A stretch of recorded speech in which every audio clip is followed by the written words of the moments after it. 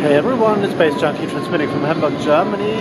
We are not in my place. As you can see, we're at Hamburg Central. We're going to travel this weekend. Right now I'm supposed to catch my train at 11:01 from Hamburg to Würzburg, and then I'm going to go to Erlangen to play at the Hanover Fair event tonight. Haven't played at the e-werk for 9 years now, so it's a big return from like 2009 to 2018, and then tomorrow we're gonna head to Berlin to play at the Elastica party at the Maze, which is like a fetish latex BDSM event, like more like a party and not like a well, proper sex event, I guess. And then we're gonna travel back to Hamburg, so this is the journey for this weekend. And I'm not too sure if we can film in Berlin at the party, but definitely we will be able to film at the e-werk tonight, and we'll see how the journey goes for sure. And well, I'm pretty curious how this journey turns out, the journey to Erlangen, because in Würzburg I only got like 6 minutes to change trains, so I gotta rely on the Deutsche Bahn being punctual, which doesn't happen so often. A friend of mine visited Hamburg last weekend, and when she returned back to Hamburg on Sunday, her like original train from Hamburg to where she's gonna go, well, to Würzburg as well, had like a 55 minutes delay, so I'm very curious if I'm gonna make it in time or not. If not, there will be trains like running from Würzburg to Erlangen like every 20 minutes, I guess, so I won't be too late. And but I hope this works out, because like traveling Deutsche Bahn is like fucking expensive. Even with a Bahn card 50, I paid like 170 euro for the whole weekend, for the whole trip, which is like 340 if you paid full price. So I expect punctuality and like proper service, but we'll see how this turns out. Well, I made it, caught my train, even managed to find me a seat, which is nice, so I don't have to stand at the train or in the train for like 3.5 hours. But still, people are weird. I just got a message on Instagram from a guy, I guess Polish or Czechoslovakian guy, who used to be like a customer every now and then at the record store I work at. And I invited him once to my radio show, like 14 years ago, and we knew each other briefly from the store, but we weren't friends or like working together or whatever.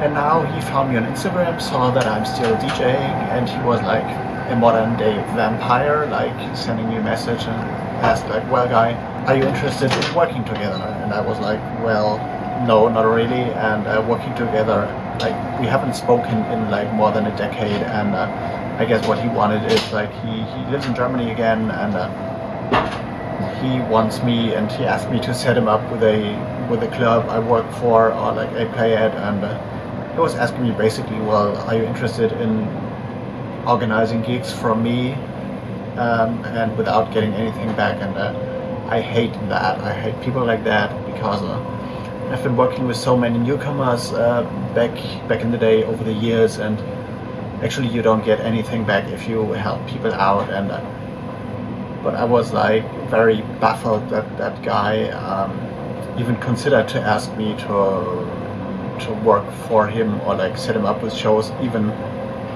especially after not having talked with each other or to each other like in a decade, and even without offering like any help back, or like, okay, I'm setting up like, or he was like, or he wasn't like, I'm setting up shows in my town and I want to book you, and I want to book you like a few times, and can you organize something for me? But it was like a straight away, hey, I'm back, please help me out. And to people like that, fuck off, don't do that, because it sucks, and it's just a waste of time, because I decided years ago I work with people on my level or higher, like people who have like a vision musically and in their life and artistically, and not basically I will not help any newcomers out anymore, because I've done that for years and that doesn't make sense at all. Well, did I say that I'm very skeptical that we're gonna reach my connection train in Würzburg? Right now we haven't reached our first official stop yet, which is Hanover, where we should arrive at like 12:25, and we have already like a delay of like 20 minutes, so I guess the delay will like accumulate, and I'm gonna miss my connection train from Würzburg to Erlangen for sure, and I'm pretty curious when I'm gonna arrive there. But if anyone from the Deutsche Bahn company watches this video, like fuck you all, you're like in a company for sure. Well, still on my way, and actually as presumed the delay is accumulating. Instead of like 20 minutes delay, we are now at 32 minutes. I was supposed to be in Würzburg in like 23 minutes, but it doesn't happen, so it will take me an hour from now on, so we'll see how this goes. But I'm having like a little fight on Twitter with the Deutsche Bahn service people, because I think it's ridiculous that like in almost every train journey I have, I experience delays like that. So that doesn't make sense to me, especially if the prices are raised like every year. So the company should sort these things out for sure, like quickly. Okay, what an adventure! We arrived in Würzburg finally, and now I'm waiting for my next connection train at 3:04 to wherever, and then I gotta change to Nürnberg, and then I gotta change to Erlangen, and well, this is how it looks like here.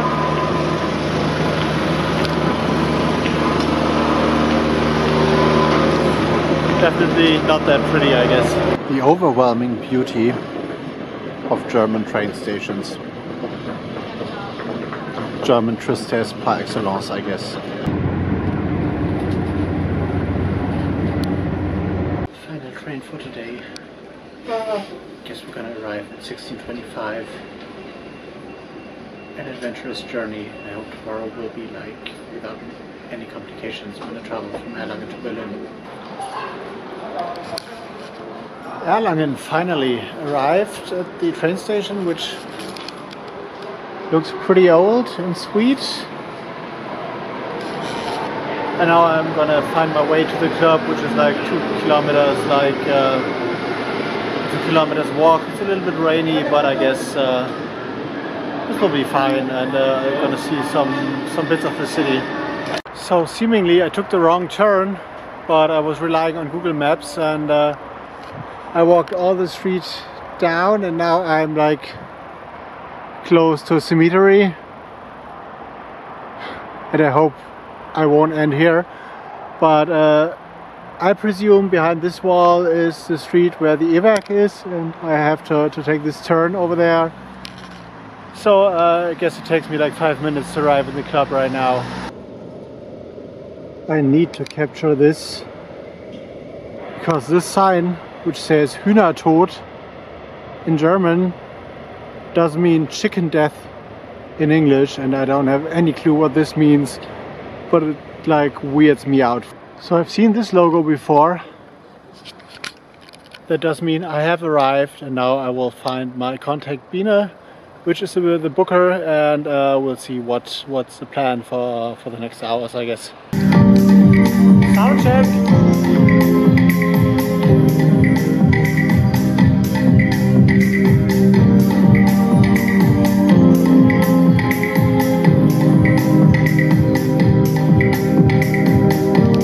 Okay, here we go.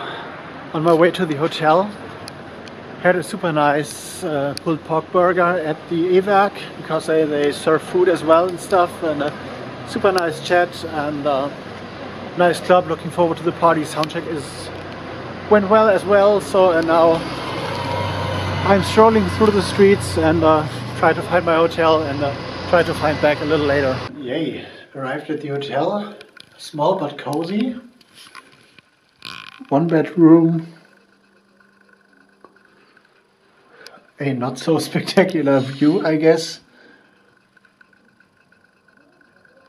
And a lot of shadows. And a little bathroom.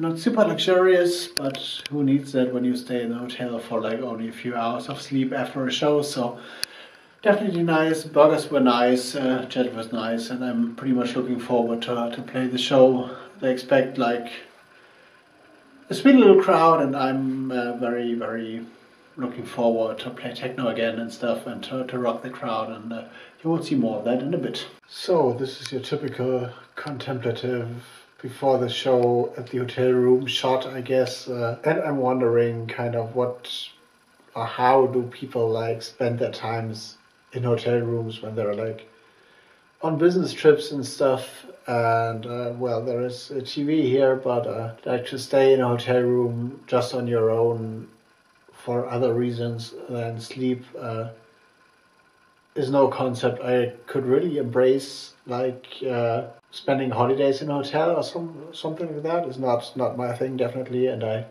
totally love to travel. I totally love hotels when I travel, when I play out. But the thought of spending like whole holidays in a kind of confined space and using this confined space as a like quote-unquote home base for a city trip or whatever is definitely not what comes to mind for me. And I'm still thinking about that guy who sent me that mail I was talking about earlier when I was traveling on the train.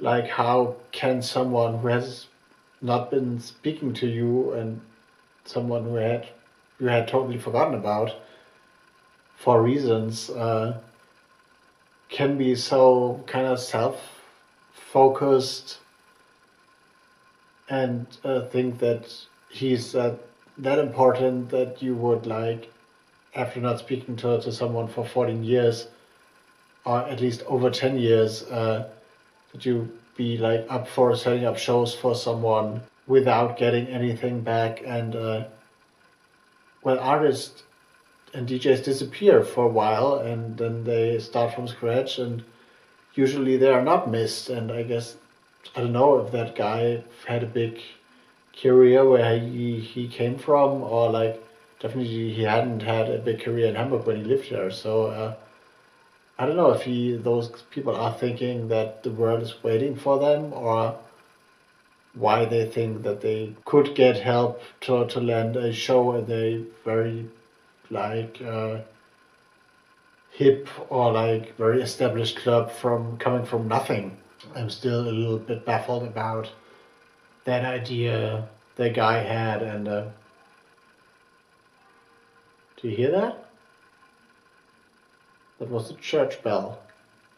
And this is a thing that it was like ringing 3 times, or like chiming 3 times, and so it's like a 3/4 to 9, I guess.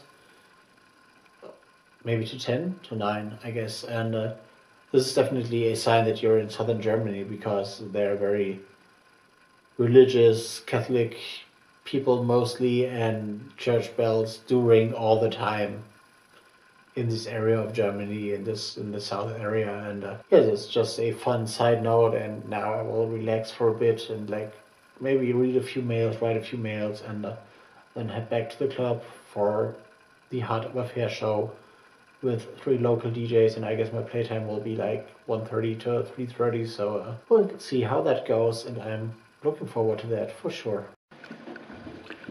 And now back to the club.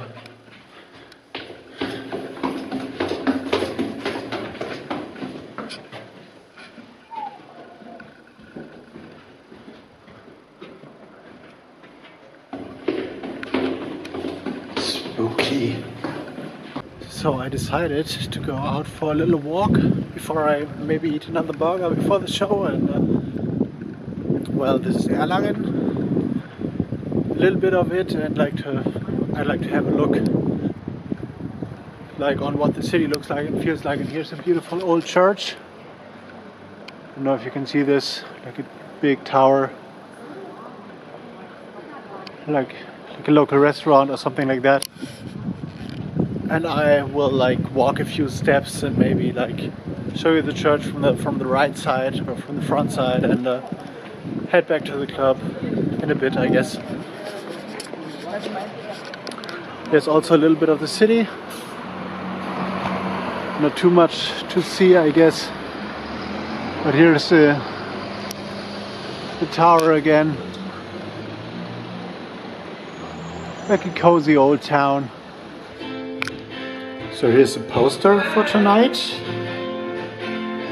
They did a web flyer, and in the garden, what you can hear, there's like a singer-songwriter going on. And I'm hanging out. Party's about to start in 1.5 hours. I'm gonna play from 1:30 to 3:30, so we'll see. I'm looking forward. As I said, and definitely I've planned like to open with a big surprise, going back to the very 90s.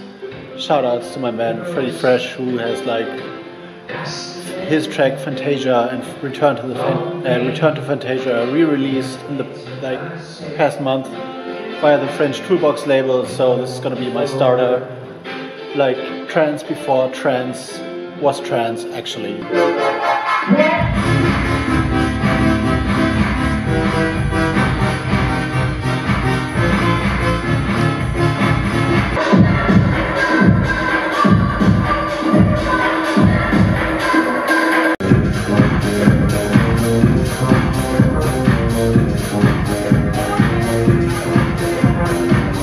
Well, this was Erlangen, played for 1.5 hours, not that packed unfortunately because all the students are gone and stuff, and the university starts in a few weeks, so there's in a city of 100,000 there were like 35,000 people missing, but anyway, had a good time. I guess the promoters liked the stuff I played, were kind of impressed vinyl-wise and skill-wise, so everything's good from my side, and now in an hour we're heading to the hotel, and tomorrow we're going to go to Berlin. So see you in the next one.